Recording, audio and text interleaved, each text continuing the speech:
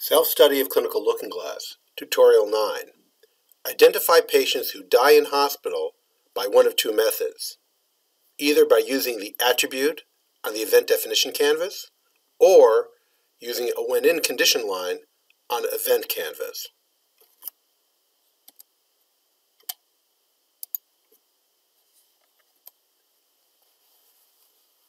To develop deeper insight into cohort building, read Riddles in Accountable Healthcare by Eran Bellin, available on Amazon, either as paperback or Kindle.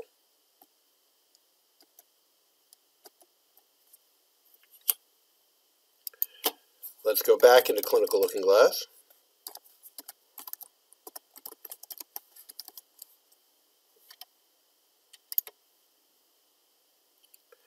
And let's take a look at the event canvas.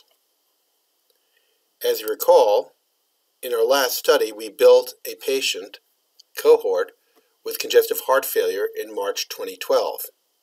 Let's edit that and consider for a moment, how do we identify those patients who actually died during that admission? That is, we want to find the number of patients who actually died during a CHF admission in March of 2012.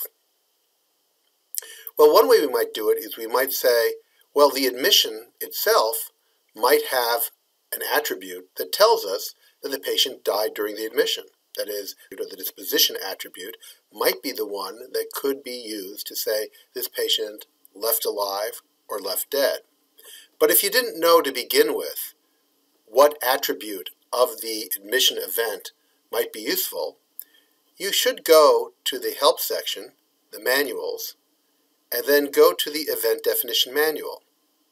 And when you open that up, and I would suggest you save this to your computer as I have, a nice table of contents, which you can go through, and I suggest you do, because it tells you about all the different events that exist in looking glass.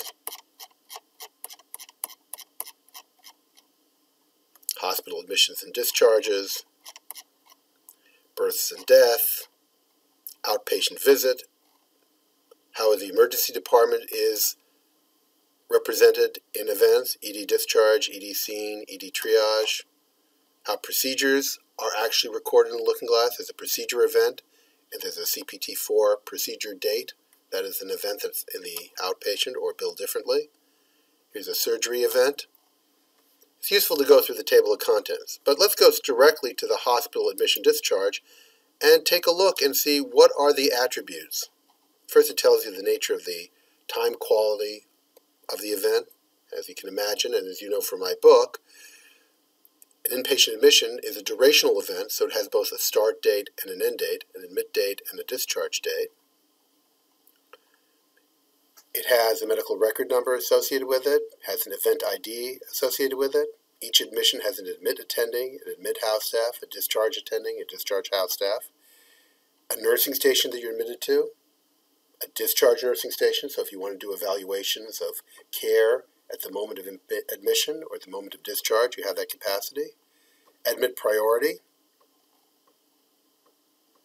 The referral agency, is it from a nursing home, is it from another hospital? The DRG weight, these are all attributes, and you can select patients and select cohorts based on them. And here's disposition. And you find things like eloped, expired, went on a home IV, went to a hospice. So if you're trying to find out which events you have and which event types, which events you have, and which events attributes you can choose from, this manual is particularly useful for you.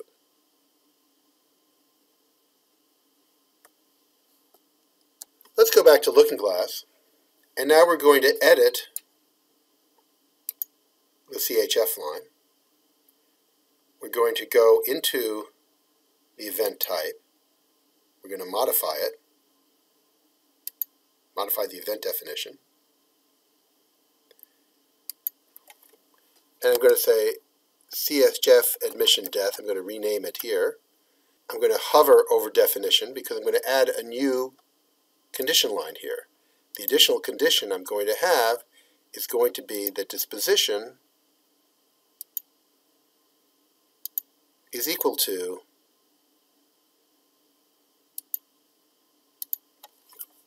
expired.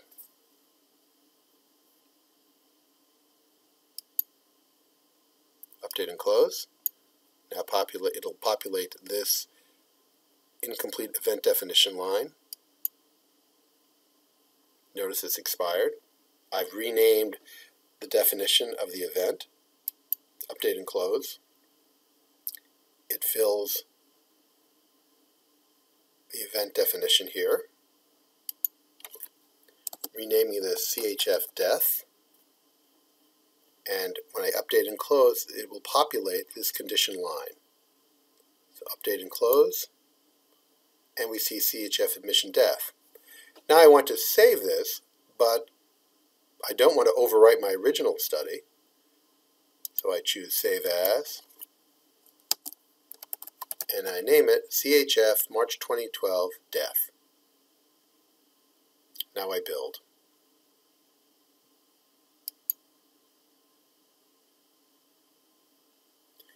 You see in the management pane, another cohort is built, and you find that in March 2012, there were 34 patients who died and also had as a diagnosis, either in a primary or secondary position, CHF.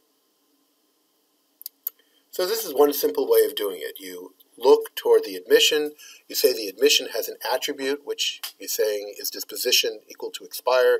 You add that attribute into the condition line for the event definition, and you're done.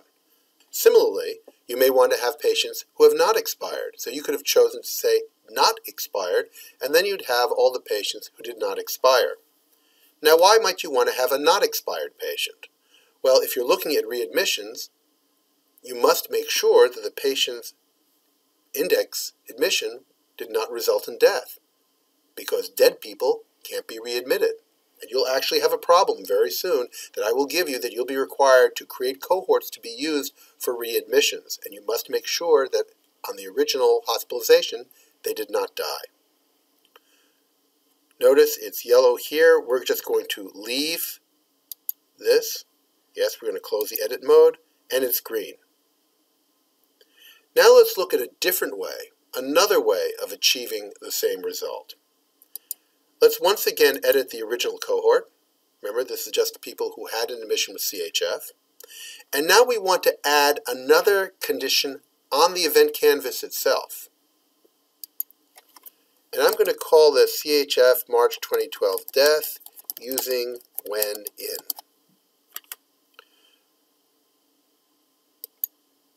So far, you've learned about when in as an operator that localizes the event in a calendar time span, so when in March 2012. You also learned from the diabetic example that we have another useful temporal operator, within, that says an event happened within 180 to 365 days. But there's another use of when in. When in as a temporal operator can point to another event and say, I want to make sure that this new event occurs during this other event. I want to make sure that the death occurred when in the hospital admission. I want to make sure the echocardiogram occurred when in the hospital admission. I want to make sure the creatinine is the last creatinine that the patient had when in the hospitalization. The when in operator is extraordinarily powerful and is unique to Looking Glass. So we hover over the index event line, I right-click, and I add a condition. And this time the condition is when in. The event type is going to be death. We're going to look for the earliest death. It really makes no difference because death happens only once, except in theological contexts. And we're going to look for a new event that represents death. So let's see what events we have that could be death. Let's select here. Actually, there are a number of them. There's death in house, that is, they died in the hospital. There's death according to Social Security. And there's death either by the Social Security death tapes or in-house. We'll take a few moments here to talk about death. If you choose death in-house, in the past 3 years, we actually have information of the death certificates as an attribute. So you can actually see those death certificate results for those who die in-house at Montefiore. If you look only at Social Security death tapes, this used to be a very efficient way to pick up death, both at Montefiore and outside. About 94% of the deaths in the United States could be picked up that way. Unfortunately, November 2011, Social Security de-enriched its data tapes. Since we had the old and new tapes, we were able to check that, and we saw that 50% of the death were taken out. I'm not going to get into why that happened, but it just did.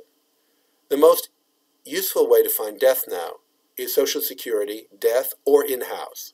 That is, either they died at Montefiore, or we have information from outside. This is the best information we have about death. I would just warn you that if you're doing an analysis that crosses the threshold of November of 2011, you better be very careful about that secular trend. On either side, it's going to be the same, but across it, there'll be a difference. Anyway, we're going to have the event type as death, and now we're going to populate this event definition. We're going to populate this new event definition by update and close. And there's death. Now, the duration definition. If we choose new duration definition as we did before, this will ask us for a calendar date. That's not what we're interested in.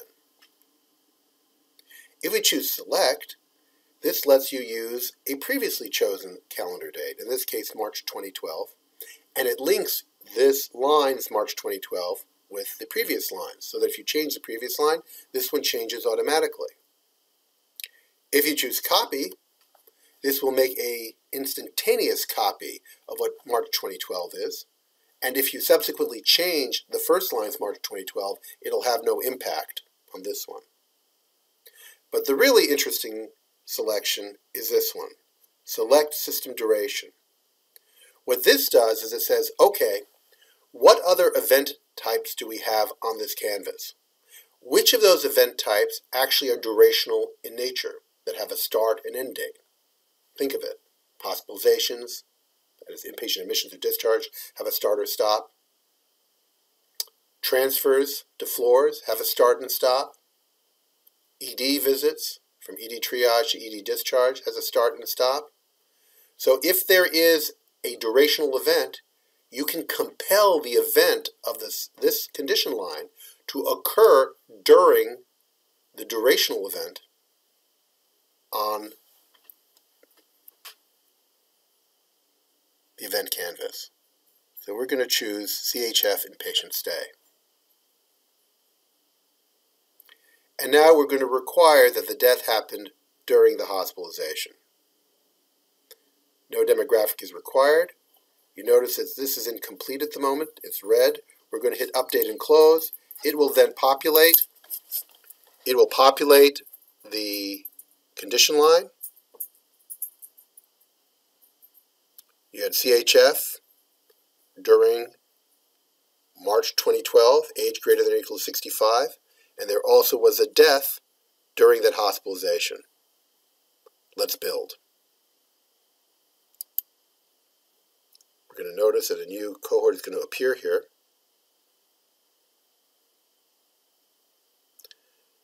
And you notice a new cohort does appear with the name that we chose, and the number of dead are exactly the same. There are 34 people who died. So whether you use the attribute and disposition as we did over here, or whether you use the when in command over here, you get the same result. Keep in mind that the admissions that have been picked in the original study, which used only the first condition line, was the first admission during March 2012. When you added the additional condition of death, it may very well be that on the first CHF admission in March, they didn't die, but on the second one they did. So you may be looking at a different admission. You're looking at the same patient, but a different admission. So now you've learned how to use the when-in operator, an incredibly powerful operator that can allow you to force the event that you're looking for echoes during the hospitalization, first or last creatinine during the hospitalization. Gives tremendous control.